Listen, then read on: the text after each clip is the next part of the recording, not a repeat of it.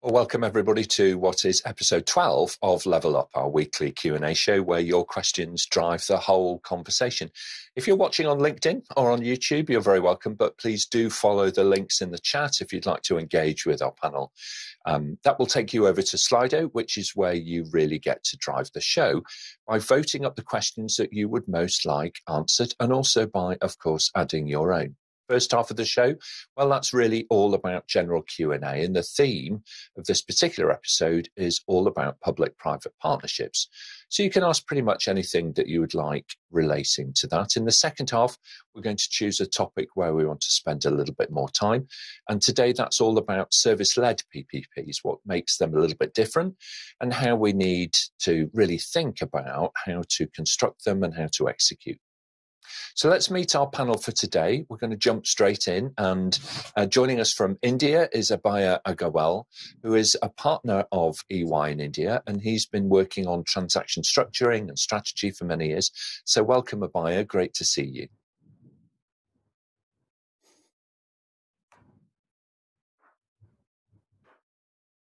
Hi, Abhaya. We can't hear you.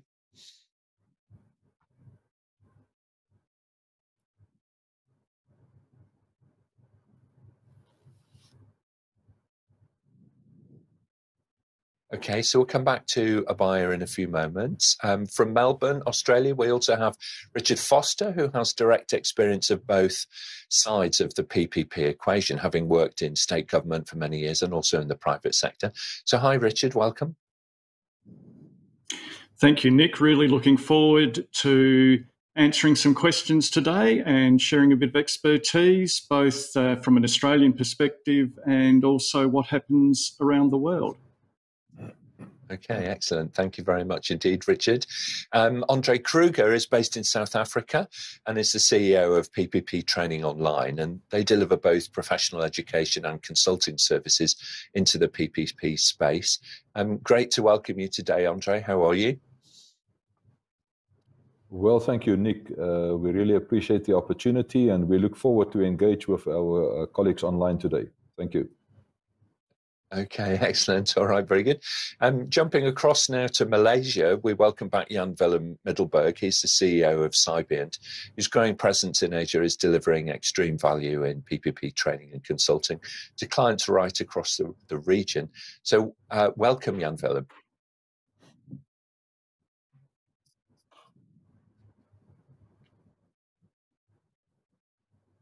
And we're having a little bit of a challenge at the moment connecting with Jan-Willem.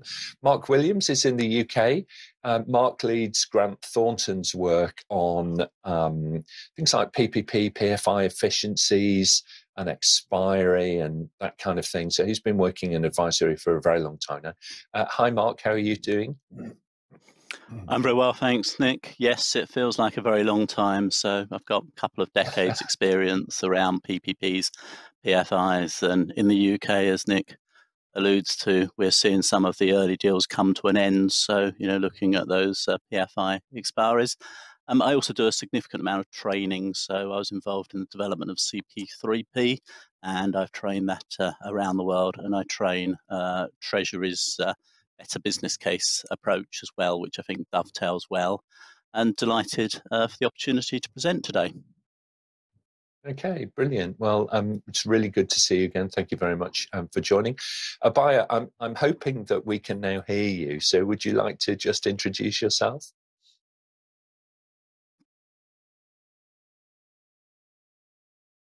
Yeah, we can't hear you, Abhaya, unfortunately.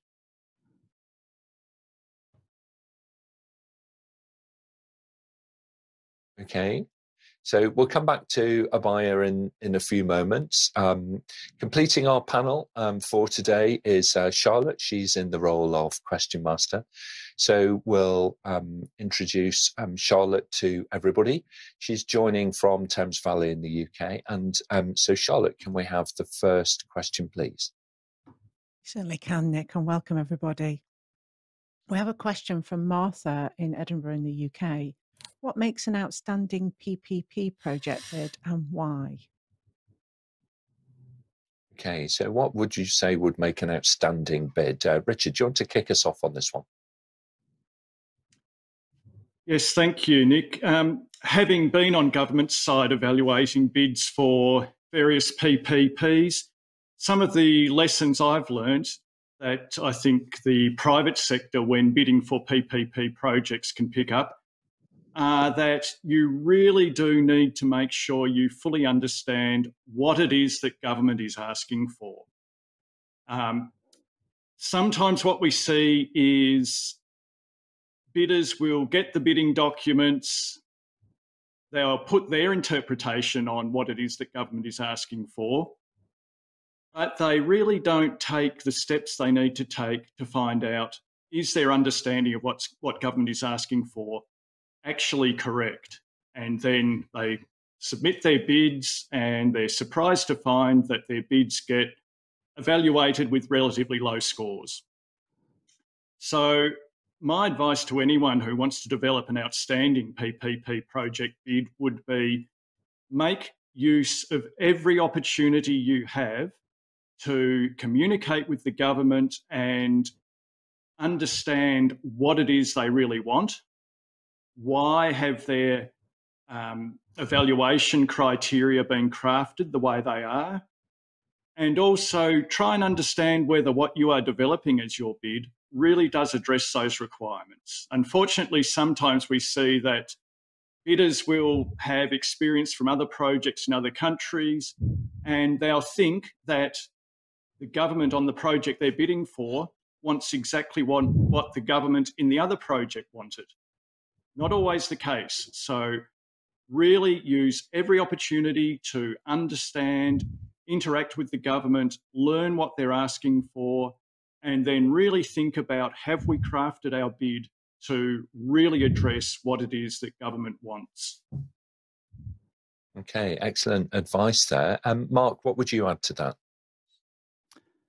So I guess to take the opportunity to link it to my earlier comments around HM Treasury's better business case training, because of course in the UK and also many other parts of the world, it's the business case that will set out very clearly right at the start in terms of all the great things Richard describes.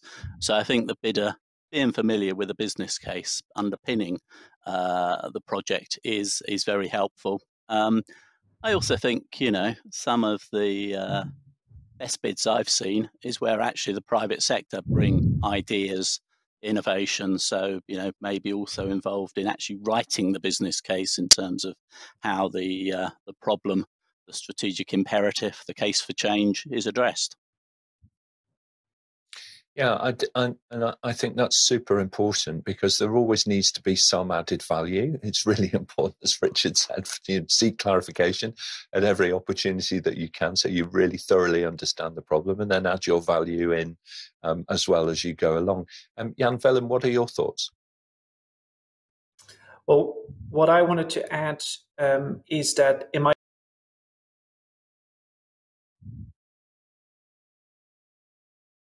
opinion, so done very well have been truly structured in a partnership fashion where there is a win-win relationship from both sides. And the opposite is also true, where we've seen PPPs go wrong is if it's either or. So it becomes like the private sector against the public sector or vice versa. So what I've always advised is in those very early stages is try to see if you can really get towards that partnership stage. What is the objective of both sides? And as soon as there's clear alignment and you can really truly create a win-win situation, that's where you start to see this work out in the long run. Yeah, and I think certainly from my days in the software industry when I was involved in bid teams, quite complex bid teams, you do need to be reminded all of the time as a bid team about what those objectives truly are in that partnership. If you're not very careful, you can end up with a little bit of tunnel vision, of packing every part of your solution into the answer, and it's not always necessarily the right way to do it. Sometimes less can be more in that situation. And Richard, I don't think it conflicts with, any procurement rules to be able to go back to government to seek that clarification that you were speaking about earlier, so long as you do it in the proper manner. Is that a fair comment? I would say that generally a sensible set of procurement rules for PPPs should be structured to provide that opportunity. I guess I wouldn't say for certain that every PPP framework around the world does that, but if I was designing a PPP framework, then I'd certainly be looking at the procurement rules and making sure there are those opportunities for clarifications, and there are those opportunities for government to communicate with bidders more than just issuing a set of tender documents, but being able to do things such as present to bidders on government's vision for the project, conduct site visits, all those sort of things that will give bidders that deeper understanding of what it is government's asking for. Yeah. No, I totally agree with that. And I have seen some really great examples of that, of how procurement teams have actually put together opportunities to host one-to-many, briefing sessions, and, have really expanded on, the written word to bring to life, as you say, that kind of vision really of what government is looking for. Abhaya, welcome back. I think we now have you kind of linked back up with us. So it's great to see you. Yeah. Can you hear me? Yeah. So welcome. We can indeed. Yeah. Do you want to just introduce yourself so that everybody knows who you are and the work that you do? Yeah. So Abhaya Agarwal, partner with Ernst & Young, Delhi, India, working in this sector almost for last 30 years. Fortunate to be involved in some service PPPs also. Yeah. So what I'm seeing in India and from emerging market perspective is that the number of people who are interested, investors who are interested, is kind of dwindling over a period of time. So while you make a great business case and also you have good dialogue process, I think reaching out is becoming more and more important to get people interested. And then, without flouting rules of procurement, etc. And I think you have to sit down with them. We just sold a PPP, Greenfield PPP port project. It was, I think, till last, we had to convince each of the bidder that it's a good business case. So it's just not business case, also convincing it's a good business case. So that makes a project really interesting and successful. Yeah, totally agree. Thank you. And thank you for bearing with us with the connection issues that we are having today. So brilliant. That's great. Thank you very much indeed, panels. Charlotte, can we take the next question, please? We can, Nick. So we've got a question from Carl in Liverpool in the UK. Why does the public sector always bear the most risk? Okay, all right. Well, I think that's a matter of perception. So, Richard, we'll start with you, and then we'll come to Mark next. Okay, go ahead. It's a good comment, Nick, that partly it's a matter of perception, and I think it also depends upon what we are talking about when we talk about risk. If we take a step back, we need to recognise that public-private partnerships come about because there is a reason for government to be pursuing the project. And that generally means that the project is addressing a market failure, or it is delivering a public good, or it is dealing with a natural monopoly type situation. There is some sort of reason why the project is something that shouldn't just be left to the private sector, but government needs to be driving the project. And so in that situation, it's generally natural that much of the risk, whether the project's a PPP or not, much of the risk will be with government. What we do in PPPs, though, is there are specific sets of risks that we transfer to the private sector. And we often talk about risk transfer without really digging into what we mean by transferring risks. And it's not that the public sector is transferring the risk in a sense that the public sector no longer has to worry about it. What we're typically doing in a PPP contract is we are transferring the financial or the commercial consequences of the risk to the private sector, because we expect the private sector will be in a better position to manage that risk. But there is always a residual risk with the government because it's a government project. If the project is delivered late, then the financial consequences may fall to the private sector partner. But for the government, there is still the issue that the infrastructure has been delivered late. So the government will always wear that residual risk. Okay. So that's one answer to the question of why the public sector always bears the most risk. We could get into detail then about how things play out in practice, but I think I should let the others have their say at this point. Yeah, we may well come back to that in a little while, but I know Mark wants to jump in, and then we'll go to Abhaya and Jan-Willem also. So Mark, go ahead. Great, thanks. So I suppose building on what Richard was saying, I mean, generally, PPPs, PFIs, they're about delivering essential public services. Those risks are there regardless. And ultimately, if it's essential public services, the public sector is going to bear the backstop risk.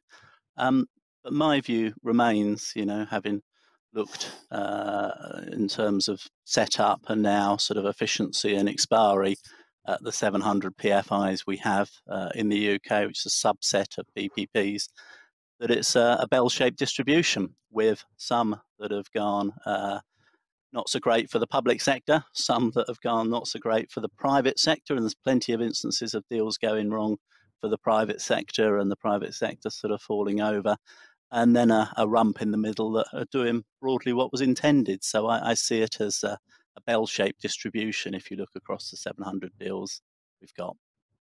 Thank you. Okay, thank you very much. It's very useful having that, kind of empirical research-based view as well to be able to inform. Abhaya and then Jan-Willem. Yeah, I think my perspective is that government in any case has to do project, and if they are doing on its own through EPC, they will be taking all the risk. Then what government is doing is taking out one by one performance risk, operations risk, sometimes construction risk, commissioning risk to private sector so that they can manage it well. I think then government have to look back that what is left and how do we manage that. So be it contingency, liability, all of that. I think there is way government can manage it better, and that's why they take it. So it's not that government takes all the risk, and wherever government takes all the risk, and that is the kind of structure, I think projects do fail. Okay, thank you very much. Jan-Willem? Yeah, the only thing I wanted to add, because I think most has been said around this by the others already, is government frequently has the strongest shoulders. So if you're getting into a situation in which you're just transferring too much risk towards the private sector, you'll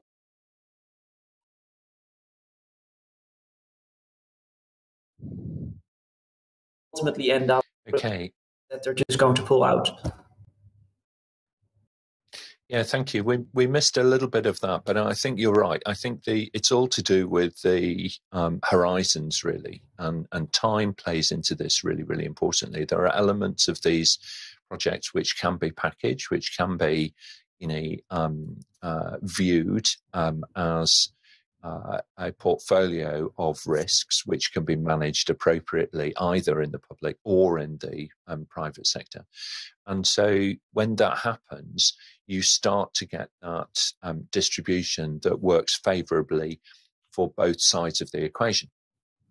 When you have an imbalance, of course, then you can see it happening in front of you, and particularly those deals that were struck where perhaps people were a little bit too ambitious, about the uptake of a new service or a new transport infrastructure and these kinds of things, where the revenue generation was a big part of the business case.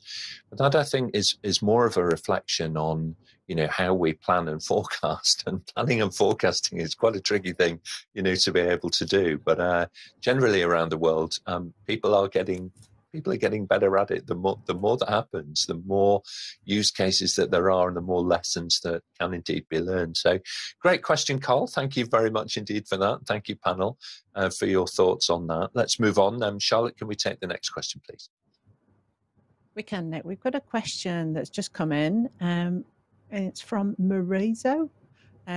Is it a PPP example or case in a fishing port? Is it possible to manage with a general port? Okay, Abhaya? I think what happens in a fishing port, and we have many in India, is that you have a lot of local community coming and fishing there. And also they need a little different ecosystem versus normal general port. So it is always better that, create a different fishing port where local community can come and then evacuate fast instead of choking the yard and rest of the general port services. Yeah, certainly. And yes, in terms of integration. Yeah. Sorry. I was about to so say in terms that of PPP the whole integration part, of yeah, so sorry, Abhaya. So the whole integration of logistics for moving, fresh goods and particularly, landed fish, at dockside, to get those to market rapidly, and the thought around the infrastructure required for a refrigerated supply chain from end to end is really, really critical. And I know that this is a fascinating area and it's being developed in many countries at the moment to kind of look at extending those, end-to-end refrigerated supply chains. And it could well be an area of great expansion coming up in the future. Abhaya, you were going to add specifically from the PPP perspective. So please do.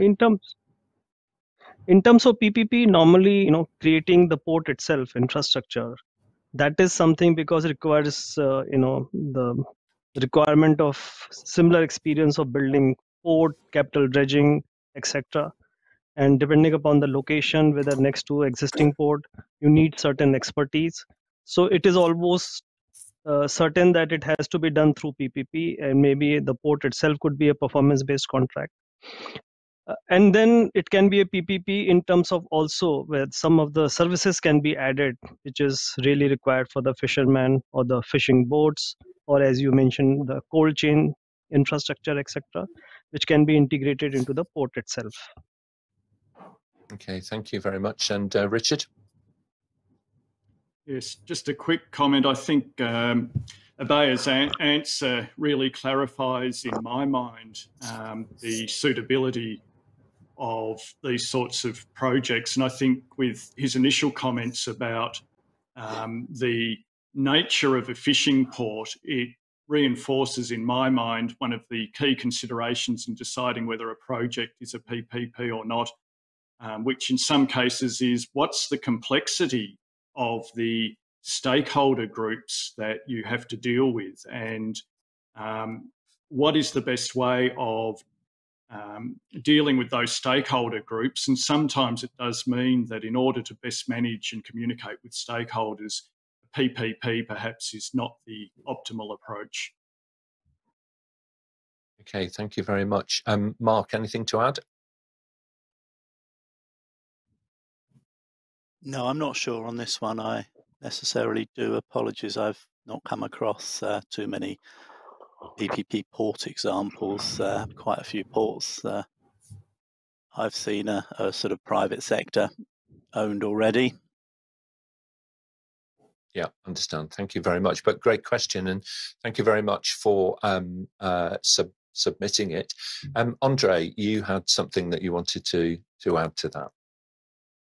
Yeah, maybe not specifically referring to the fishing port concept itself, but just maybe from the South African perspective, we now find that our government or government departments own some smaller port operations alongside our coastline, and they haven't been managing it very well. So they are only now starting to consider making use of PPP models to upgrade, because the biggest problem currently for government is not having sufficient capital to upgrade these ports, especially the capital works.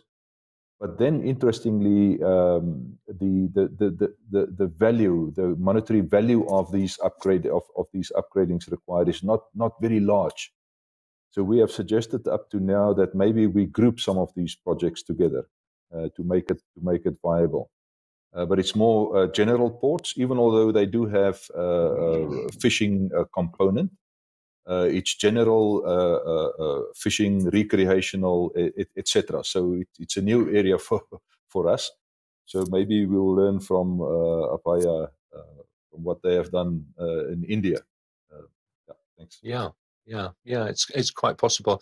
I think you're right. The deal size, becomes increasingly important, and it's quite interesting that organisations that have been used to, acting, as the prime in PPPs, set certain thresholds, and so some of these projects may be viable, but on their own, they just may be a little bit too small in order to be able to attract, the kind of organisations that would typically take on these things if only they were larger. So that concept of working collegiately and kind of bracketing different work together may well be the solution.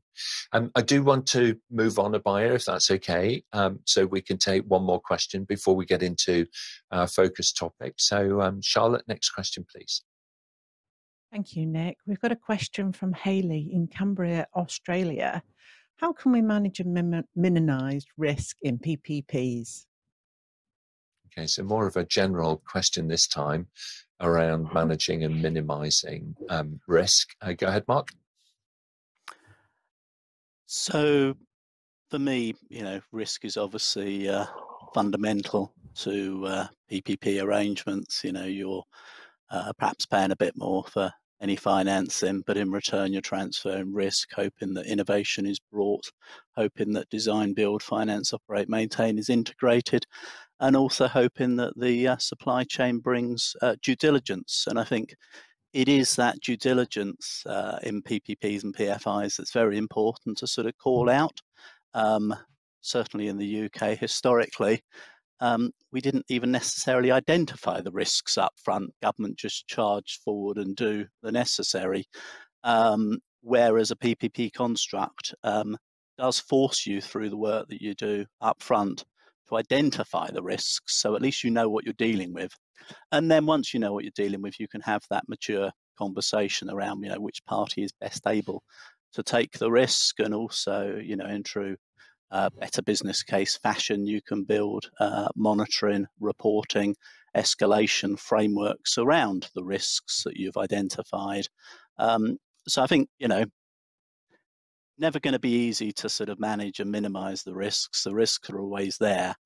But I do think that using PPP rather than perhaps what we used to do in the UK means that at least you're alert to the risks and you've done some early due diligence to understand those risks.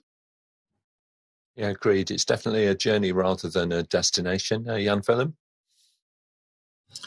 Well, one of the things that Mark is saying is really striking with me is that it's going to be impossible to minimize risk.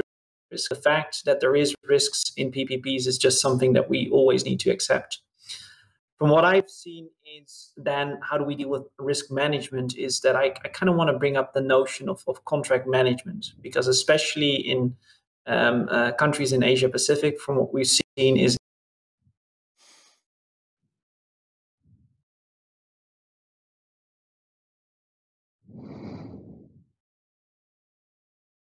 okay, so we've lost Jan-Willem for the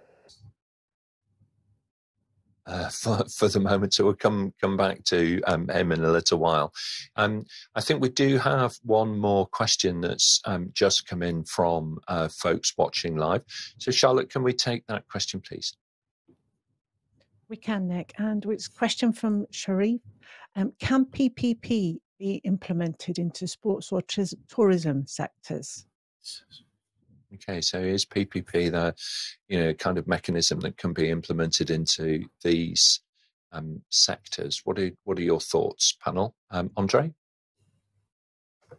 Yeah, thank you, Nick. And very interesting sector. So let me start with tourism first, and let me start with examples of lodges in game parks in Africa, not only in South Africa. Many game parks, and the PPP concept. We still call all of those concession type agreements because they are subject to market risk, subject to users visiting these places. It's been used quite extensively on the continent, and very successfully so.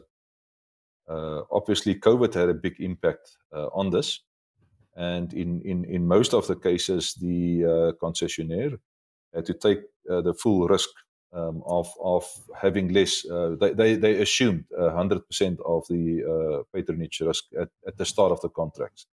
So in the tourism sector, if I just think about the African landscape with lots of game and nature resorts, it's being used very successfully. In sport, not so much. And maybe our colleagues in other parts of the world, being a rugby follower, we know that Stade de France in France is a PPP stadium, a major infrastructure project. And maybe just to make the comparison, in South Africa for the World Cup a number of years ago, the Soccer World Cup, we developed stadiums but used a traditional procurement model. And it's a major problem now because the stadiums were developed with grant funding from government, and then afterwards were transferred very nicely to major municipalities that now sit with unfunded mandates. they've got to now maintain these stadiums.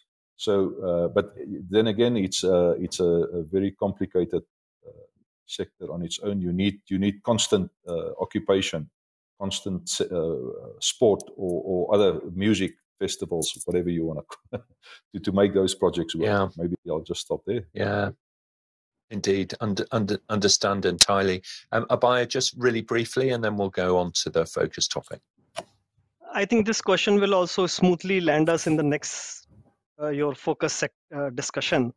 If you see sports, you have stadiums, but they are rarely used, and you can make a lot of sports academies. You can use them for other functions, including music functions, etc., and create additional revenue possibilities.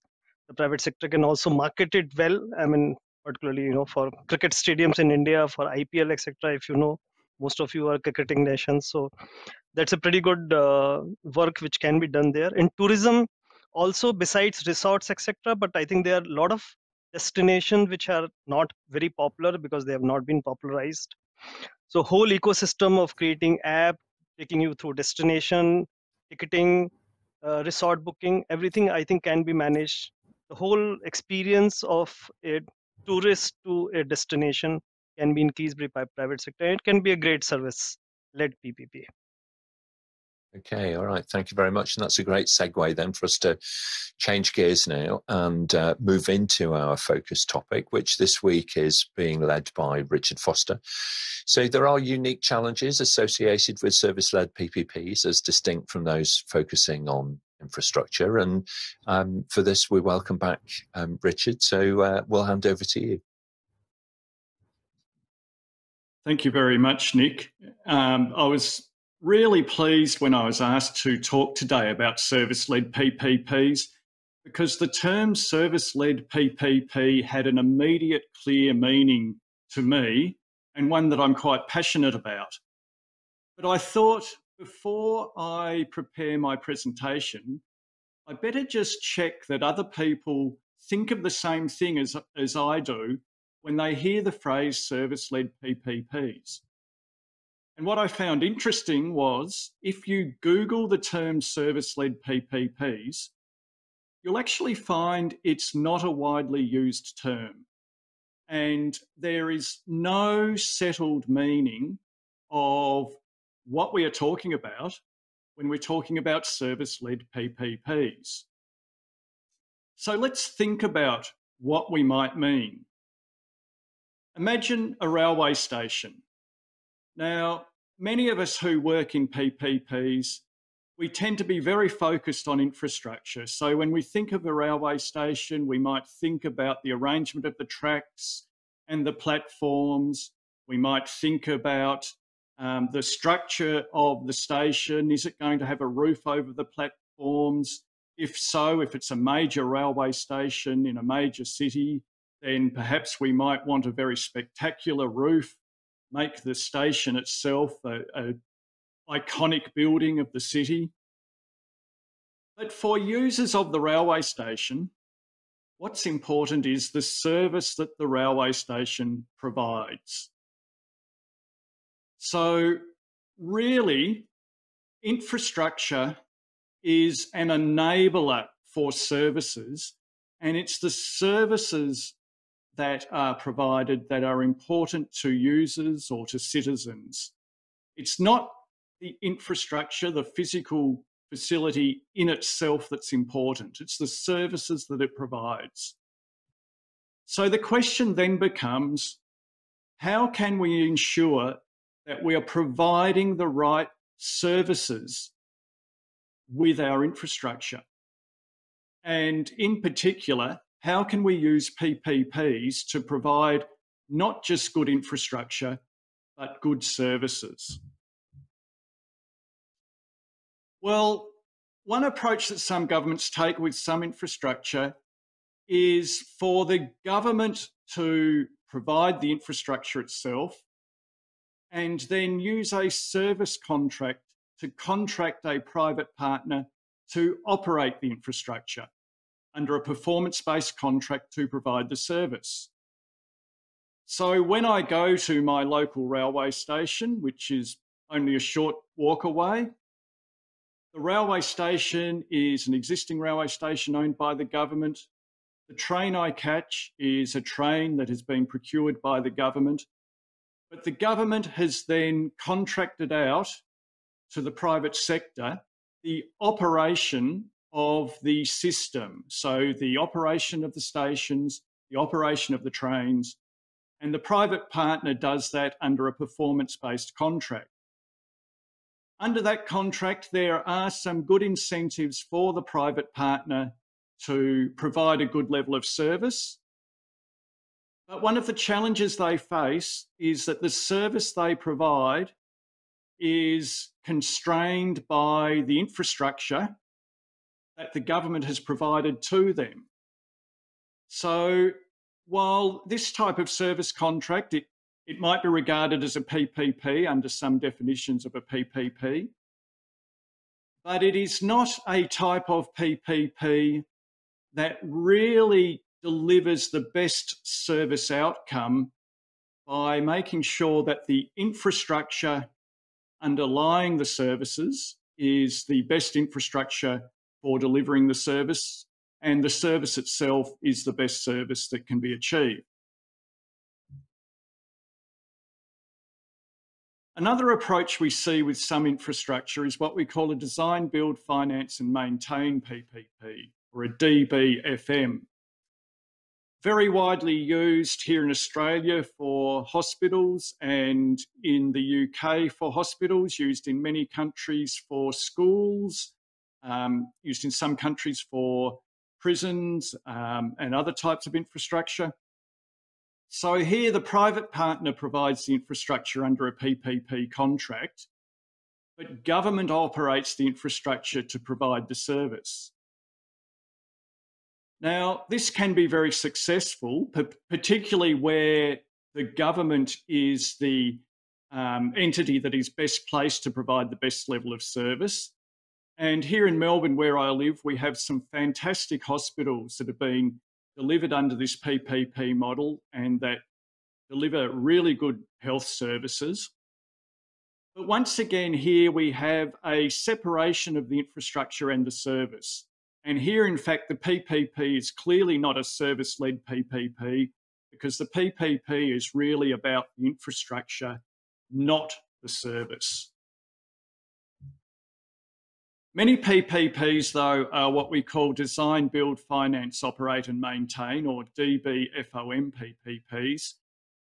And these are PPPs where the private partner provides both the infrastructure and the service under a single PPP contract. So here we at least have the private sector responsible for the infrastructure, responsible for the service, and therefore in a position to provide the best outcomes for users and citizens. So this is quite a common model for toll road projects. And the sort of services that the private sector might provide in a toll road project include not only the fairly obvious service of operating the tolling system, whatever that may be. It might be cash toll booths where you pay your tolls in cash. It might be some sort of an electronic tolling system. But the private sector might also be responsible for other services, such as maintaining the grass median strips, maintaining the vegetation along the road. They might even be responsible for incident response on the toll road, where if you break down in your car on the toll road, they will come and assist you. Or if there is some cargo that falls off a truck onto the road, they are responsible for clearing the toll road of the debris. But a lot of DBFOM PPPs are not what I would call service-led PPPs, because the focus is predominantly on the infrastructure itself, and the service that's provided is not really at the forefront of everyone's thinking. Often we approach DBFOM PPPs primarily thinking about delivering the infrastructure, and then we regard the services as something that will just follow on as a consequence of that. So if we want true service-led PPPs, particularly in the case of these design, build, finance, operate and maintain PPPs, we actually need a change in our mindset. We need to move from thinking about designing and building the infrastructure as being the most important thing, and then getting someone to operate and maintain it. Instead, we need to think about designing the service and then designing and building the necessary infrastructure to support that service. So what does that mean during the PPP life cycle? Well, it means we need to apply this change in mindset at each stage of the life cycle, and we need to apply this change in mindset on both the government side and on the private partners side. So if we start with the project identification at the very beginning of a project, we need to start by very clearly defining a service need, and then always remembering that what we're seeking to do is to meet a service need of the public, not just deliver a piece of infrastructure. When we get to the project appraisal, therefore, we should be developing the project, building the detail of the project with a strong service focus. When we structure our PPP, we really need to focus on structuring a PPP around a very clear set of service requirements that are supported by infrastructure requirements. So we don't ignore the infrastructure. We may have quite detailed requirements that the infrastructure needs to meet, but our PPP contract should be primarily focused and driven by the service that is going to be delivered. And then in our tender process, we should be running a tender process that really drives the service outcome with service-focused evaluation criteria. On the private sector's side, when the private sector is bidding for a service-led PPP, a really important first step is to get the right structure of the private sector consortium bidding for the PPP. Around the world, we see a lot of PPP consortia that are really led by a construction contractor. The construction contractor leads the consortium, joins up with an operator, arranges some finance, but often the strongest party or the most influential party in the consortium is the construction contractor. Here in Australia, we have a slightly different history of PPPs. Here in Australia, we have tended to have financier-led consortia. So you would have a financier that would lead the consortium, and they would bring in a construction contractor and an operations and maintenance contractor. But for a truly service-led PPP, you really need the operator to be leading the consortium and to have really strong influence in the consortium, not just kept to one side as being, well, the construction contractor will design the infrastructure, the financiers will finance it, and then once it's all done, we'll hand it over to you to operate. The operator needs to be really leading by defining how the service will be delivered, and then the construction contractor needs to design the infrastructure to support that service delivery. That means during the design and construction of the infrastructure, there should be very strong operator input and a very large focus on operational mobilisation. And then once the construction is completed, obviously the operator should be there with a strong service focus, delivering value for users and citizens. So that's a quick outline of what I see as service-led PPPs, and I really look forward to your questions. Okay, excellent. Well, thank you very much indeed, Richard. Really, really interesting. And I think, but more and more, I kind of get this sense that in the past, when commercial clarity has meant separation of roles, so there's a clear start and an end to a contract. There's a scope statement around a contract.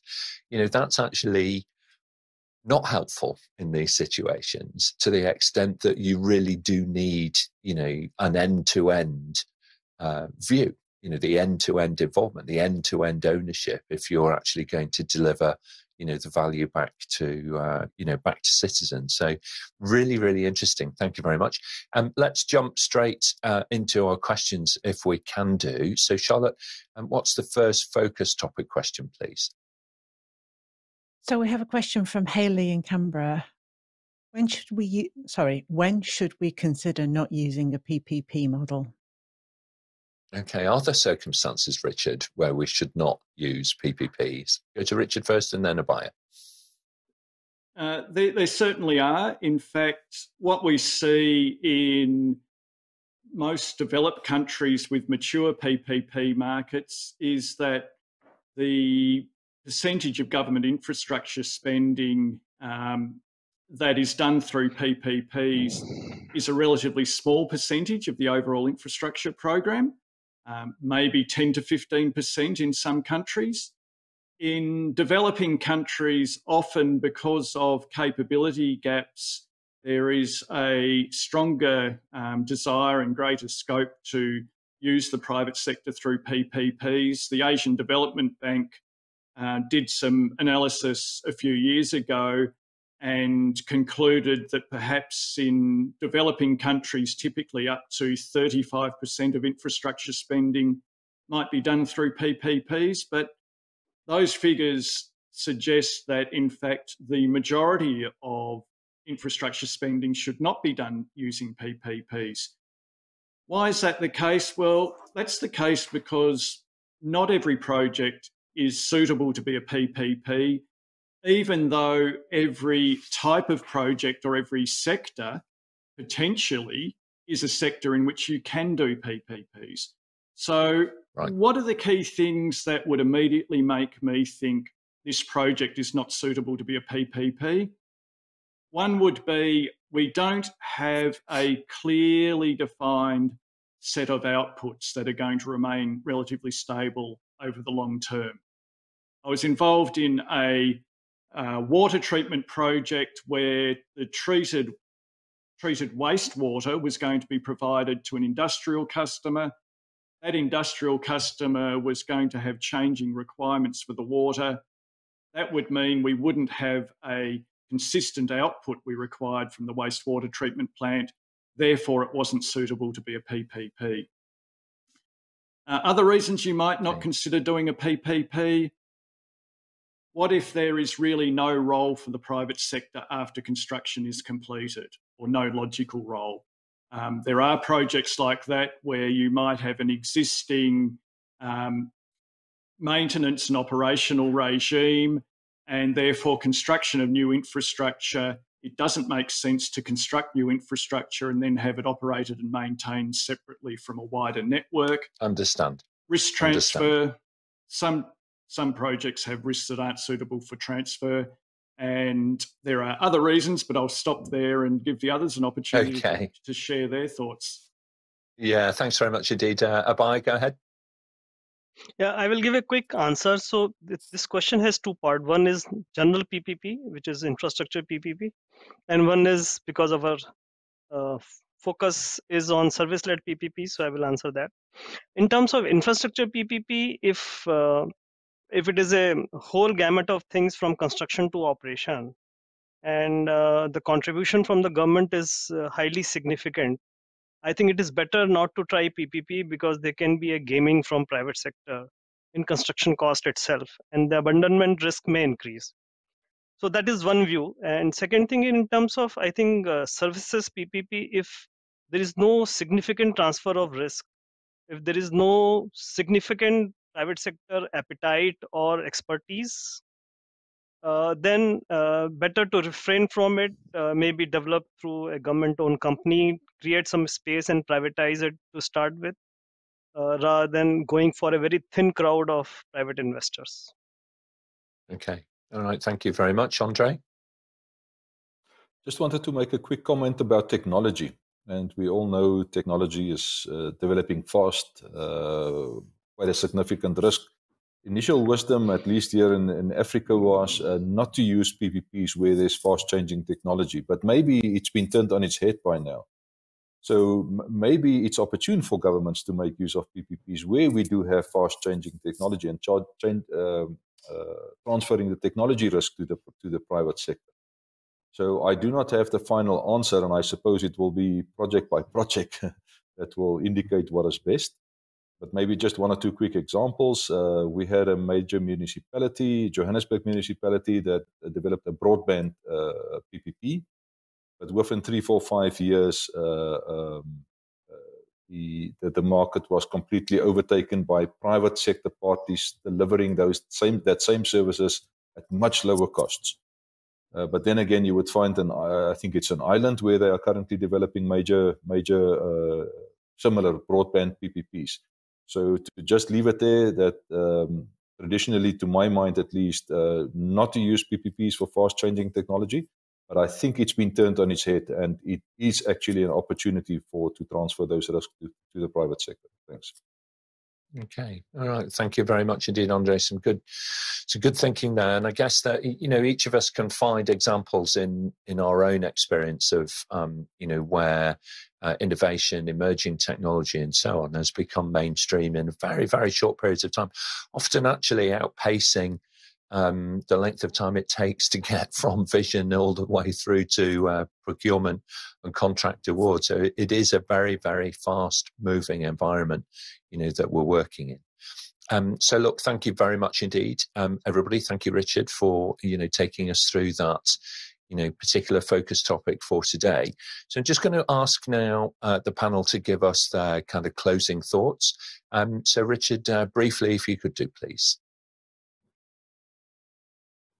Yes, I think what's come through strongly in the questions today is that there's a lot of interest about PPPs, and there's a lot of devil in the detail.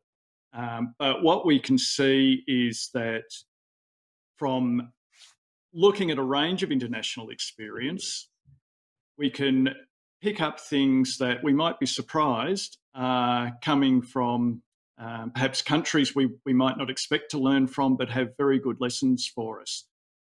So I would certainly encourage everyone, whenever you are dealing with a challenging PPP issue, to reach out and look around the world at what possible sources of information, what contacts you have, who can help and you can learn from.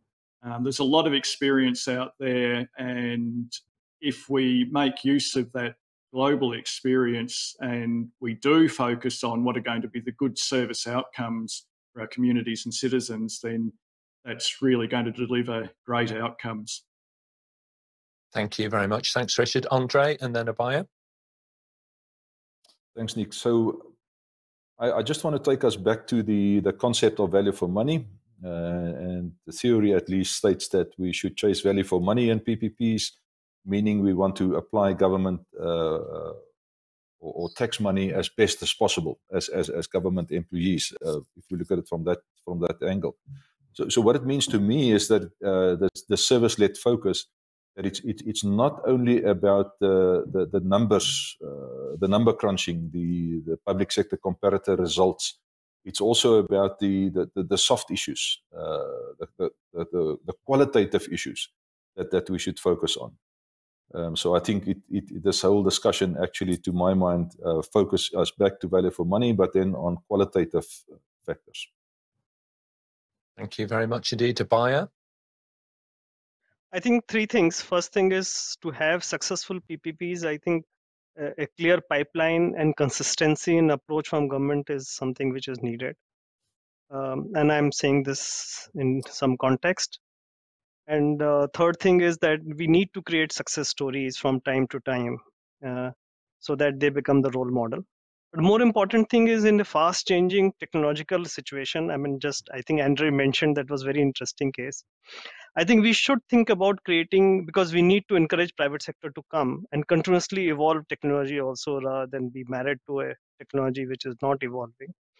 Create some kind of boost structure in PPP, which is right now not considered as a PPP, where government invests or creates suitable environment for private sector to come, create space and continuously evolve. Okay, thank you very much, Jan-Willem. Well, what I think is really important is to realize that there's no one size fits all. Every PPP is different, and based on the experience and the difference in frameworks and the approaches and also maturity, I think that is really something to really dive into deeper, and that might be something for our next talk. Okay, thank you very much indeed. And Mark? Three thoughts from me. Firstly, Grant Thornton, with support from Chartered Institute of Public Finance and Accountancy, CIPFA, offer the CP3P training alongside the Treasury Better Business Case training. I'll shout out both of those. I think they're very useful. Secondly, we haven't touched on it, but net zero, energy efficiency and the use of PPPs. I'm just doing a piece of work for Glasgow City Region in the run-up to COP26 on their net zero ambitions, and the business case and PPPs play a key role. And then to Richard's point, look out and see who's done what across the world, around the world. There's some great examples, and particularly in the UK, 700 PFIs, all listed on the Treasury website. If you search HMT PFI data, you'll see all the deals that are in flight, and it'll tell you the capital values and unitary charges and all the rest of it. So there's a lot of information out there around PPPs and PFIs. Thank you. Thank you very much indeed, Mark. Some really good and very timely, thoughts there. We may well explore those a little bit further as a focus topic in the future. And Charlotte, closing thoughts from yourself. Thank you very much to the panelists for such a fantastic show. We had lots of questions that are yet to be answered, and I think it's just a testament of how popular PPP is, and we need to do another show. Yeah, it's a complex topic and one that we will be returning to in due course. And just on that note, I want to say on everybody's behalf, thank you so much, panel. It's an amazing lineup, and tapping into such a truly global group of experts who have worked in many, many countries is a fantastic resource to be able to have. So look, if you're watching online and you want to connect with the panel, you can find out all of the information that you need about them as individuals and their organizations by visiting apmginternational.com. Just click on events and then find today's episode, and you'll be able to click through and link up with them individually. Okay, very good. So look, coming up a little later on today, at 1 o'clock in the afternoon UK time, at 2 in Europe and 8 in the morning over on the eastern seaboard in the US, we'll be discussing IT service management, and in particular, the challenges facing the modern service manager as they grapple with the maturity in the IT service industry, and also the complexity, quite frankly, that the pandemic has accelerated. So next Monday, we're going to move on and we'll be looking at starting a conversation around online learning, what works well, what is leading practice in that field.